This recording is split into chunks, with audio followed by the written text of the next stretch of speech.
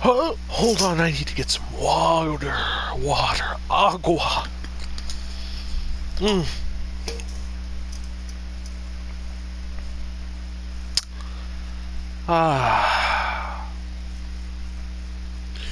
Hello, everyone. It's Mr. Harland. Today, for video number 4, we're going to talk about the computer hacker named Dennis Michael Moran, also known as Coolio. We've been spending most our lives living in a gangster's paradise. No, not that Coolio, I'm sorry. It's a shame that one passed away. It's very sad. I like his music. I really do. May that man rest in peace.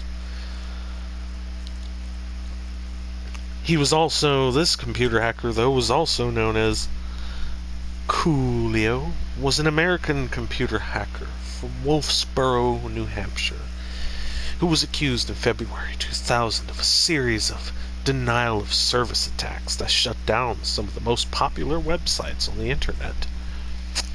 He was 17 years old when he committed the attacks. He was later arrested and pleaded guilty to defacing the websites of Drug Abuse Resistance Education, also known as DARE, and RSA Security, as well as unauthorized access of the U.S. Army and Air Force computer systems at foreign military bases. Unfortunately, Moran died of a drug overdose in 2013. On February the 7th, 2000, a Smurf attack generating over 1 gigabyte per second of Internet Control Message Protocol traffic was launched against Yahoo's routers, causing their websites to be inaccessible to the world for hours. In a message sent to the CERT Coordination Center, Yahoo network engineer Jan B. Combs stated that the attackers were above your average script kiddie and knew about our topology and planned this large-scale attack in advance. Shortly thereafter, Stanford University's computer security administrator David Brumley began monitoring Internet Relay Chat (IRC) traffic on IRC Stanford EDU, which was then a public server on the EFNet IRC network. He discovered discussions about the attack on Yahoo taking place, which led him to believe members of an IRC channel had information about the source of the attacks. He contacted the FBI to give them transcripts of the IRC chat. Over the following week, a series of equally crippling denial-of-service attacks affected many other internet sites. Major internet sites including eBay, Amazon.com, eTrade, and Buy.com. A security consultant named Yoel de la Garza also began investigating the IRC channel. While he was in the channel, RSA Security's website was redirected to a hacked web server in Colombia with a defaced copy of their homepage.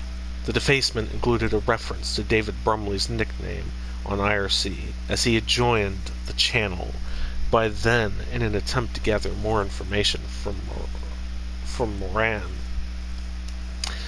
De la Garza witnessed this live show of criminal activity and later reported it to the media. On March the 5th, 2000, the FBI raided Moran's house and seized his computers.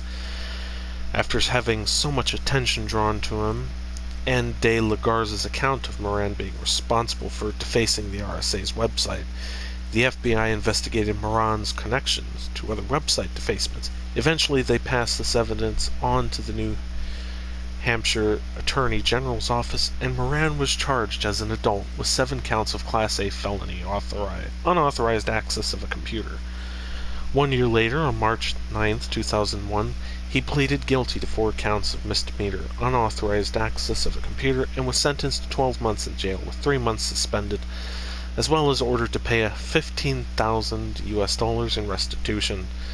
His arrest took place in Wolfsboro, New Hampshire. He would have a professional career before he passed away. During his time in jail, Moran was mentored by Paul Zimmerman, who helped him start a computer consulting company, DM Computer Services. His focus worked on troubleshooting both home and business computers around Wolfsboro, New Hampshire. And that is it for today's fourth and final video.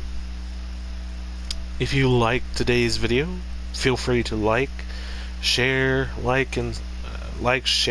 with family, friends, subscribe, wait, I already said that. Leave a comment in the comments section below. And yes, and let's go Blues.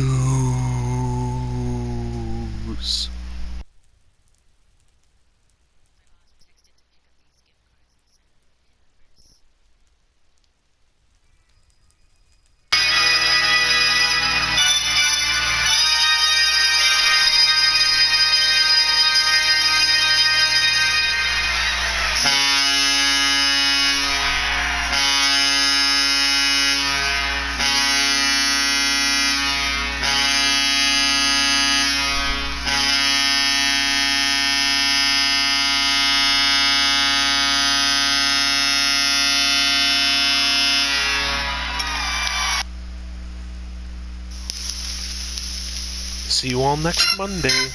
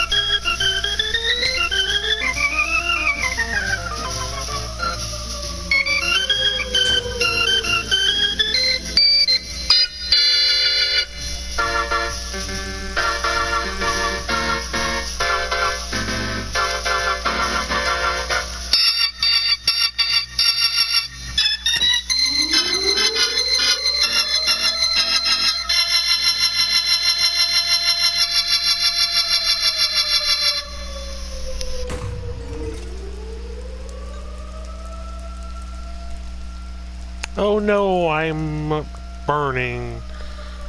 Mm. Oh well.